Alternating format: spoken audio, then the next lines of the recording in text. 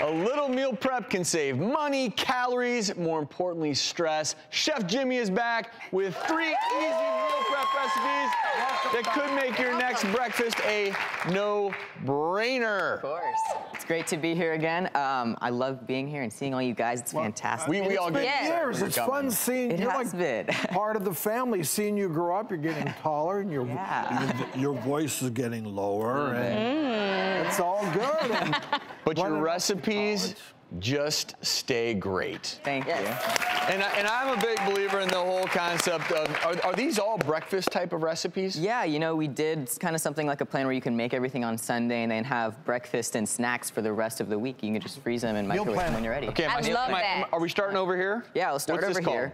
So right now it's kind of my take on a breakfast sandwich. So it's an egg muffin cup. And you know, I use this silicone muffin tin for all these recipes today because it's so simple and easy. You just pop them out whenever, when they're done cooking or freezing. They don't stick. They don't stick at all. Use a little cooking spray if you're worried about it. But yeah, it's just I love the ease of this. So yeah. It looks pretty. What all is in here? Thank you. So it's basically everything that you would put in a breakfast sandwich minus the bread. So you got eggs, ham, cheese, and what's great about this one too is that there's a ton of shredded zucchini and quinoa in here.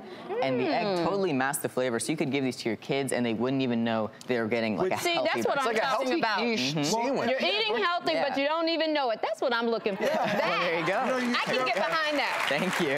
Everybody loves a breakfast sandwich, and you sort of get that bready feel based on what gives it a little bit of texture and thickness. Jimmy? Love it. Yes. This is awesome. It is. Thank you. Did you finish yours? Almost. I'm halfway through.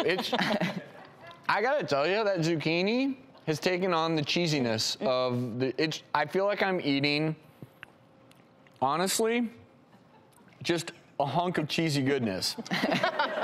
That's actually got eggs and zucchini. I'm going to make this. Zucchini's super versatile, you know, using a lot of pasta dishes to substitute for kind of the grains that you get, and it's really healthy. So in here, does the quinoa, when you put it in here and cook it, does it quinoa? The quinoa's already cooked before we put it in the egg mixture.